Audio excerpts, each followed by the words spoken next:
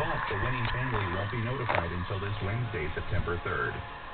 The Missouri Department of Transportation is encouraging motorists to use the newly opened second left turn lane from southbound Hampton to eastbound Interstate 44.